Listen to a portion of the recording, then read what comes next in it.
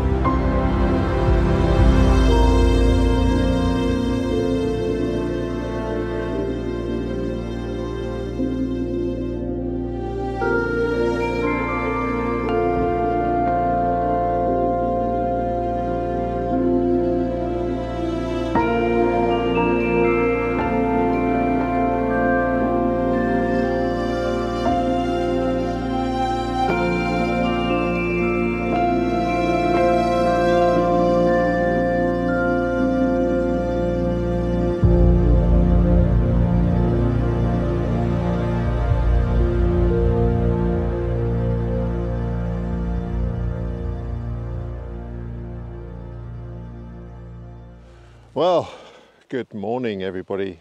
I'm really flitting around here. 1 minute I'm in Scotland and now I'm in the Lake District. So we've finished our trip, and when I say we, Paul and I, we had our workshop. I didn't do any vlogging while I was there, but I did take some video footage. So what I'll do is I'll put some of the images that I took with the video footage to give you an idea of some of the conditions that we were faced with and some of the lovely locations that we went to. As I said, we've come down to the Lake District now, and I'm just here for a few days before I go back to Canada. One of the issues we've had this morning, we missed some beautiful light over the mountains here, and there's a full moon back here.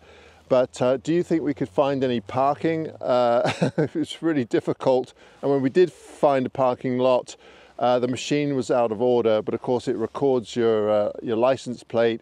So now Paul's a little worried that he's going to get a fine for parking for an area that we didn't park in. And of course there's no signal here, so you can't pay anyway. So I don't know, it's a kind of a weird setup that they have here. I think it might be a bit of a money grab, I don't know. Anyway, we missed the light, but the good news is that, as I said, I'm here for another couple of days, so I think we'll come back to this location and try to get the morning light tomorrow. In the meantime, it's supposed to be sunny for the next few days, so I'm just going to explore this area, seeing as I've never been here, and see what potential images we have for the rest of today and hopefully tomorrow morning. So yeah, it's beautiful, really, really lovely.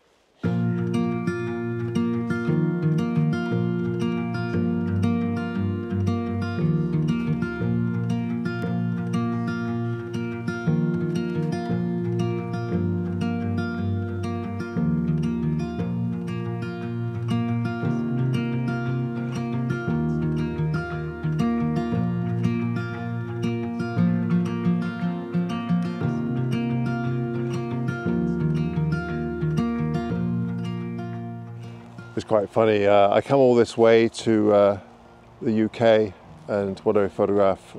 Trees. But you have some beautiful trees here. The oaks especially.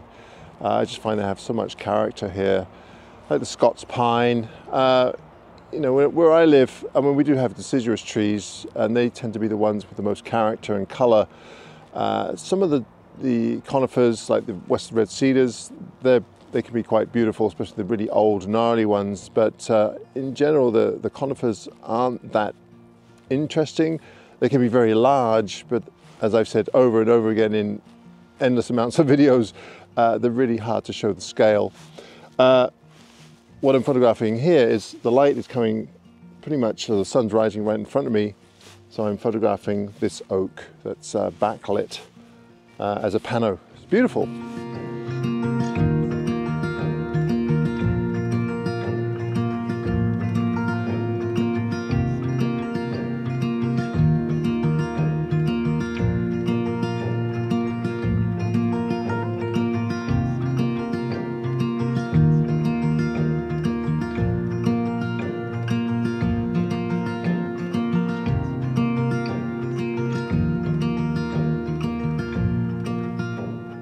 I want to take this opportunity to thank Squarespace for continuing to support my channel and sponsoring this week's video.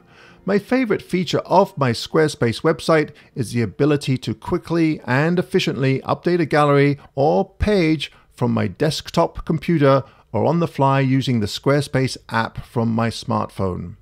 Loading multiple images onto a page is quick and allows changing a page or design quickly and elegantly without any coding knowledge. Sound interesting? Why not head on over to squarespace.com and try it for free?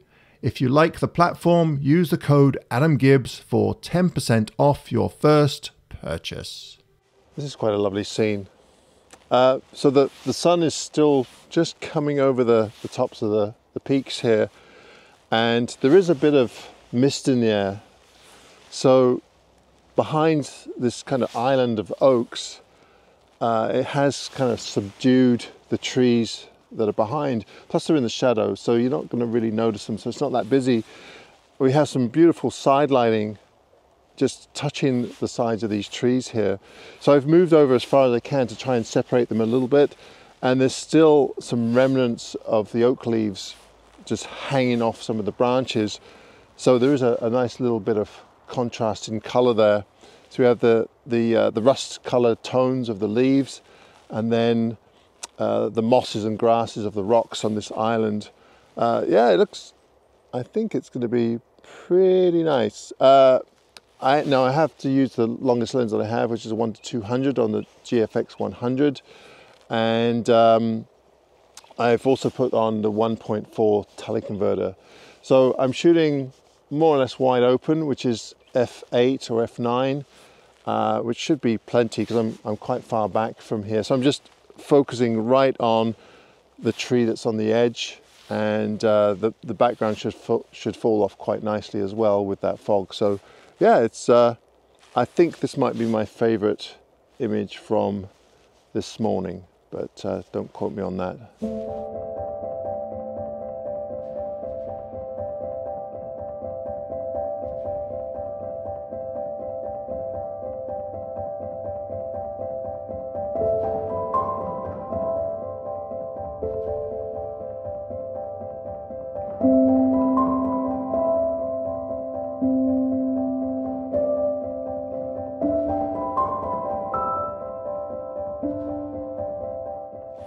I can see why this is a really popular area. I have seen quite a few photographs of those oak trees in the background there, and for good reason, because when they're backlit, they're just absolutely beautiful. And I would imagine when there's more foliage on those trees, it's probably even better. Now there is a little bit of mist coming off the river, not as much as I had hoped for, but like I said, we're coming back tomorrow. We'll see how it goes. But with the fog that we do have, what I decided to do was slap on a case ND CPL. This is the 6-stop. And what's nice about it, if you drag that shutter out just a little bit longer, you get that mist kind of swirling around, and it gives a bit more of an ethereal look. So I managed to get it up to 8 seconds, and it's created a really, really nice kind of glow on the top of the river there. The tree or the oaks aren't as backlit as much as I would have hoped. Like I said, because if there was more foliage on them, then they would probably be more backlit. But I think I could probably bring them out a little bit in Photoshop. We'll see how it goes. Yeah, it's a beautiful scene, except for the wanker photographer right on the peninsula there, which just happens to be Paul. I'll just have to clone him out.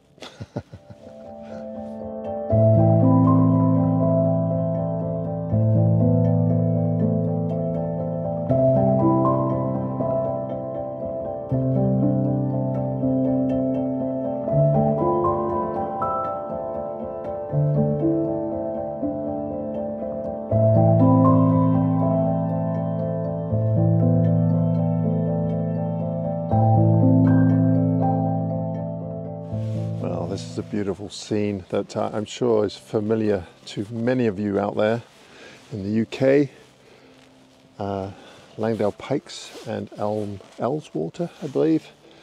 I'm just looking for areas to photograph tomorrow morning, and I think that I'm just going to come right here, stop, no mucking about, just get a straight shot of the lake with the mountains reflected in there, and there will be a pretty full moon, and hopefully we'll get some light on the peaks. Just a really straightforward shot.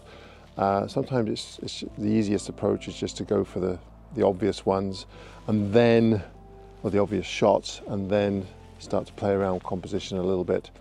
I did find some compositions up the river here a little bit that might be good in the morning, but I wasn't sure. But I think this would probably be one of the better shots.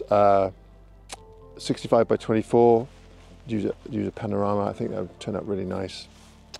So I'm just taking some quick shots now, just in case don't come back tomorrow for some reason, or don't get the light or whatever. It's always a good idea to have a few backup shots just in case. I mean, it's beautiful.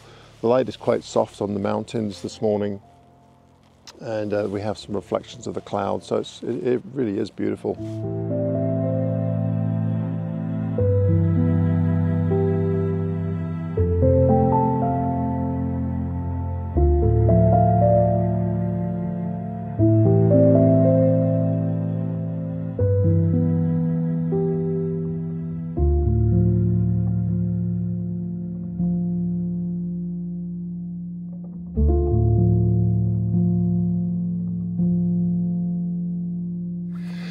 So just had 2 or 3 pastries this morning, so I decided to burn a few calories off. Because the last couple of weeks I've just been eating a lot of pastries and drinking quite a lot of beer. Anyway, we decided to come to Loughrigg Fell, I believe it's called. It's beautiful. See if we can get some evening light, and maybe come up here one morning if we have a chance. Never know, we might get lucky with some fog. Well, I'm sure that a lot of people have used this little rock peninsula as a foreground, but I think it works really well when it's got a bit of light on it, because you have that contrast. You have the bright, and then if you line it up, you can get it so that there isn't any bright areas in the background touching the rock, so you have that depth that you're trying to create. So we have this really beautiful little rock peninsula, and then the light touching the ridges, just kind of kissing the ridges here, and then the light on the fells in the background. It's really quite beautiful, and the little town in the background there as well. I am going to put on a case polarizer, because I think that might just add a little bit more contrast. We'll see. I'll give it a go, and I'll compare the two and just post the one that I really like the best. But yeah, it's a beautiful little scene in the Lake District.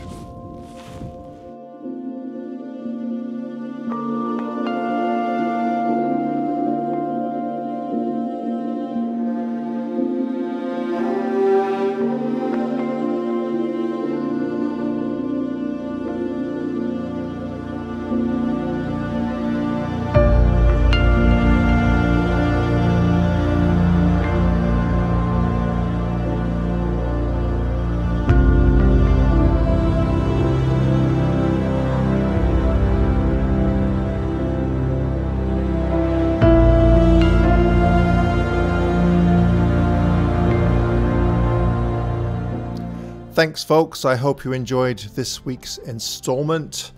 While I have your attention, my up-and-coming book, Land and Light, is almost getting there.